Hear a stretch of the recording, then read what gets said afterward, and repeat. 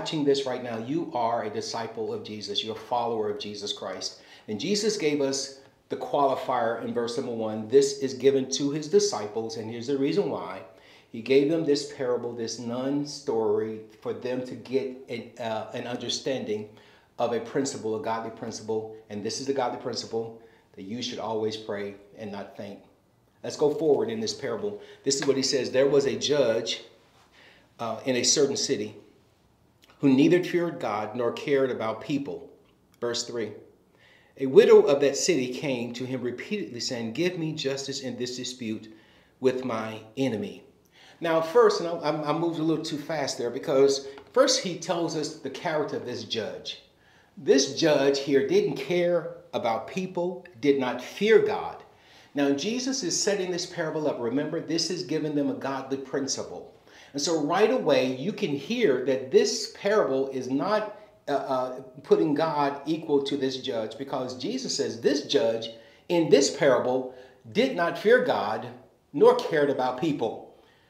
And then he goes on to say that there was a woman, and this woman came to him repeatedly, give me justice in this dispute with my enemy.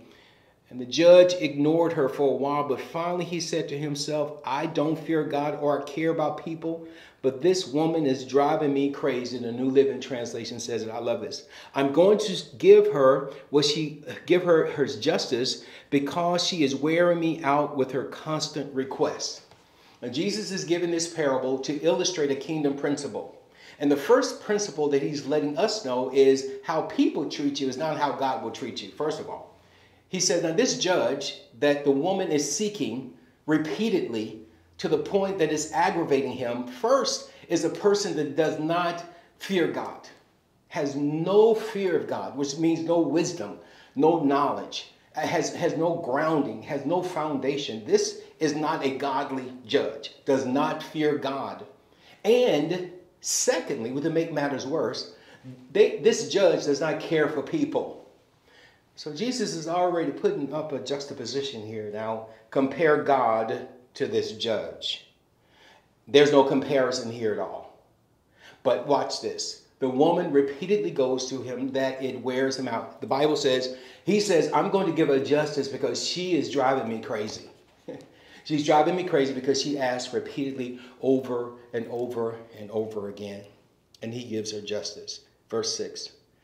Then the Lord said, learn a lesson from this unjust judge.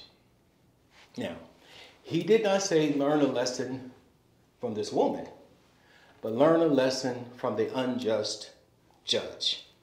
What is a lesson from the unjust judge that we must learn first? Because there's a lesson to learn from the woman as well. But the first lesson, he says, is learn this from an unjust judge. Even he rendered, verse 7, a just decision in the end.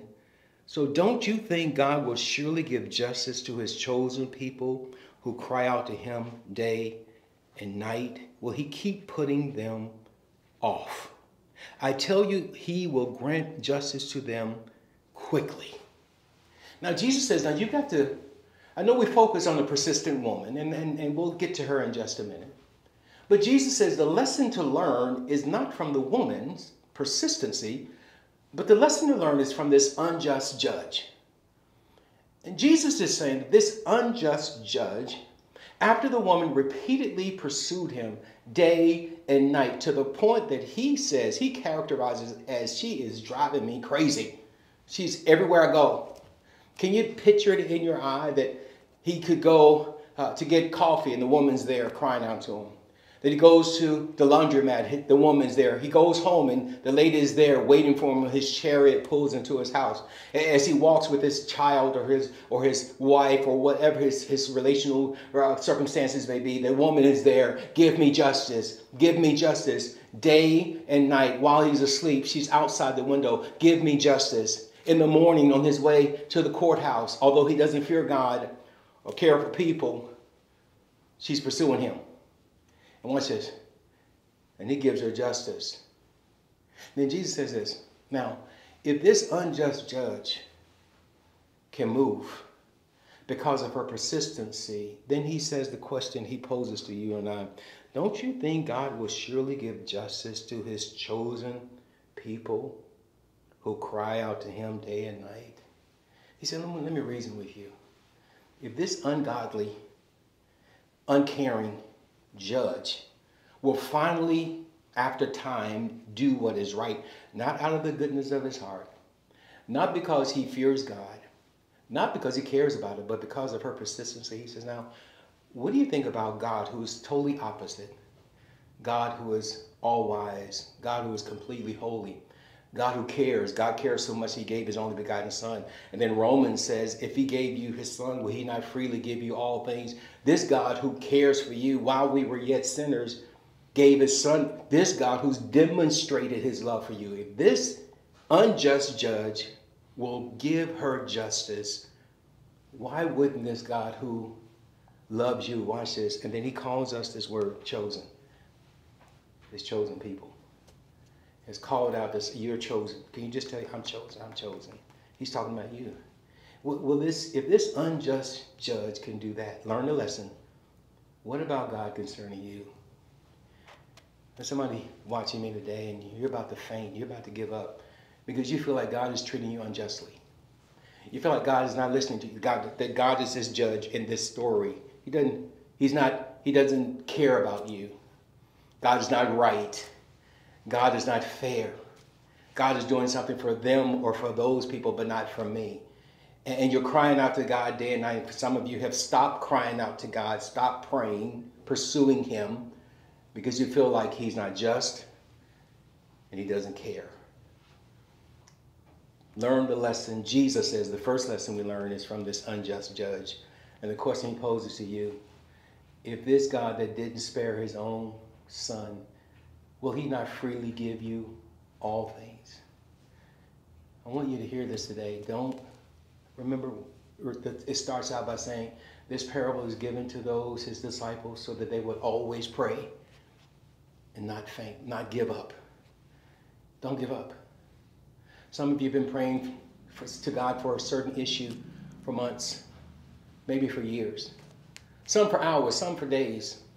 And you haven't seen God move. And I want you to be encouraged to not give up. Now learn the lesson from this unjust judge. Although he did not grant the woman justice when she asked for it, but the unjust judge heard her. How do I know he heard her? The text says, she's driving me crazy. I hear her in my ear day and everywhere I go, she's there. I'm listening to her. I'm trying to sleep. She's outside my window. She's in the morning, in the evening. She's crying out to me day and night. I hear her. And I want you to hear this today. God hears every prayer. He hears your prayer. His ear is not heavy that he can't hear your prayer. He's not busy with other matters that he doesn't hear your prayer. There's no hierarchy in God listening. Oh, this is the priority one. That's a priority four. No. God hears every prayer. Just like this unjust judge who did not fear God, who does not care for people, yet he could not deny that he heard her request. I don't know where you are today, but I want you to be reminded God hears your prayer. And at some point, my brother and my sister, that should satisfy us. That ought to do something for you to know that he hears me. That he hears me. And I want you to be encouraged. God hears your prayer today. The whisper of a prayer, he hears it. The fainted prayer. The tear wet prayer. The tears that you cry on your pillow at night and no one's here you. Maybe you laying right beside your spouse and they have no clue. But God hears you. Maybe you're in the midst of people and they have no clue. But God hears you. He's not unjust. He's very just. And he cares for you. Peter would say, cast your care, which is a prayer move. Cast your care upon him. Why? He cares for you. Wherever you are, you keep casting your prayer. You give it to him. You cast your prayer. Let him deal with the consequences. Let him deal with the timing. You cast your care. Watch this. And as you continue to cast your care upon him in prayer, you will not faint. You will not give up. Not because the prayer is answered, because in this action of casting your care, you're releasing this prayer to God and you're trusting him with the consequences. Don't you faint. Don't you give up. Whatever that issue is on your mind right now, cast it upon the Lord right now. Can I pray for you right now? Father, those who are listening right now, those who are watching right now, I pray that they would hear, as you said, that they would learn the lesson from the unjust judge. Your focus was on the judge.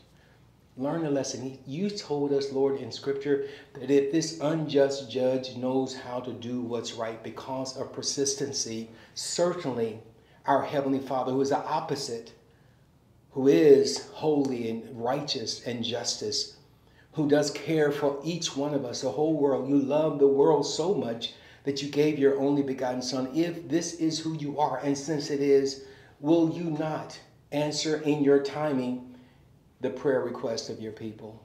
I pray for that man, Lord Jesus, who wants to give up, that he would just cast his care upon you. I pray for that woman who's thinking about giving up, Lord, that she would cast her care. For that young person who's thinking about giving up, they would cast their care upon you, because you hear every prayer. And may that bring comfort to all of us. In Jesus' name I pray. David says this: the Lord is my shepherd, and I shall not want. He makes me lie down in green pastures. He leads me beside still waters. He restores my soul. He leads me in the path of righteousness for his name's sake. And David says, yea, though I'm walking through a valley of the shadow of death, I have no fear, for you with me. Your rod, your staff, they comfort me. You prepare a table before me in the presence of my enemies. You anoint my head with oil, and my cup runs over. And surely goodness and mercy is following you all the days of your life. And let us dwell in the house of the Lord together. I'll see you this weekend. Selah. Thank you for joining us. Make sure to like and subscribe and hit that notification bell so you won't miss the video. See you next time.